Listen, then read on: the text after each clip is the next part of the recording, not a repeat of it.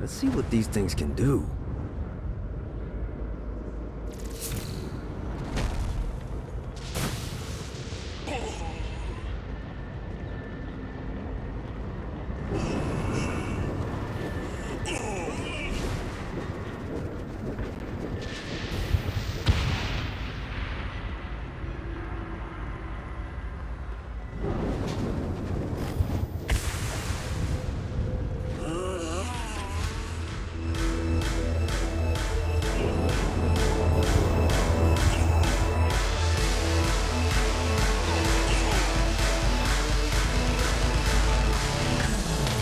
Right side. William Shakespeare, humanity's greatest playwright, and hell's most diabolical purveyor of entertainment, looks on as a brave mortal on an Orphean quest enters. The bard's interest is piqued, and he looks to test his visitor's mettle.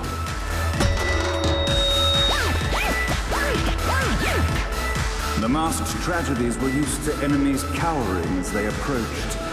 But soon they realized that they faced a foe with courage and nobility, traits uncommon in the fires of perdition.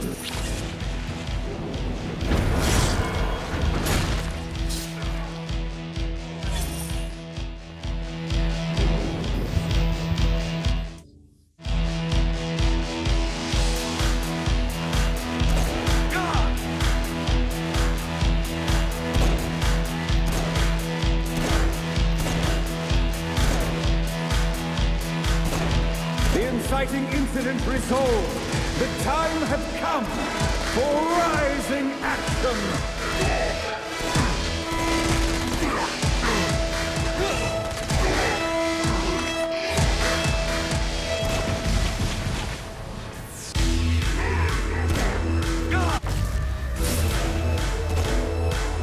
The battle raged on below, and as bullets and blood flew, the bard arched a curious eyebrow. Could this mortal be the exact thing that Shakespeare needed?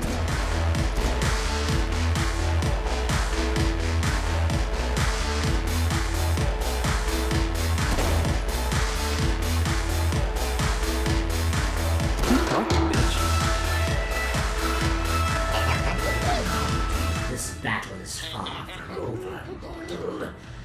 Arise! And now, Act 3!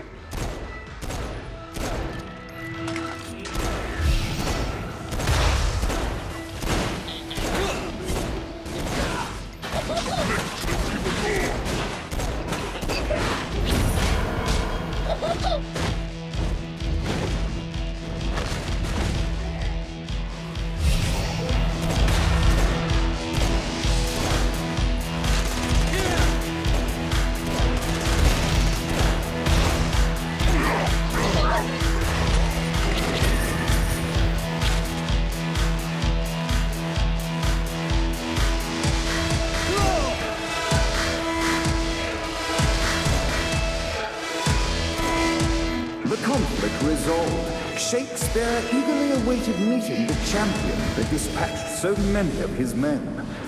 Undoubtedly, they were here for the bard's aid, and while happy endings were not a thing found in hell, Shakespeare always had a soft spot for comedies. In the land of the living, William Shakespeare is regarded as one of the most prolific playwrights of all time. However, to the denizens of hell, the bard is seen in a far different light.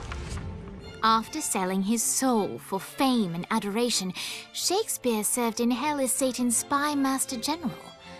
In doing his duty, Shakespeare would punish the souls he was investigating by forcing them to perform in grotesque passion plays for Satan's amusement. But in a Twelfth Night-esque twist, Shakespeare found himself living a double life. While he projected an image of cruelty, his heart was as soft as Jezebel's. In secret, he would tutor her on the classics and act out the works of his mortal days. When Satan found out, he cast Shakespeare out of the palace, believing that the poet would be tormented by the populace of hell, far out of Jezebel's sight. But Satan had not counted on the bard's cunning. Embracing his persona of master torturer, Shakespeare and his followers, the tragedies, took root in the entertainment district, biding their time for revenge.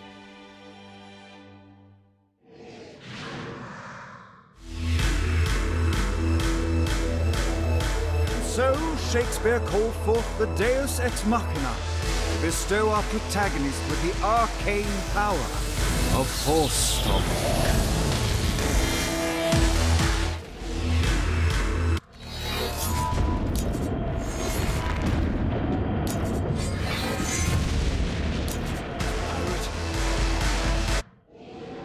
Lights up. The mortal stands in the training grounds, eager to try out his new Force Stomp power on the group of demons in front of them. No pity for the mortal. Scene 2, in which our protagonist kills more demons with Act 2, in which our protagonist is greeted by foul imps.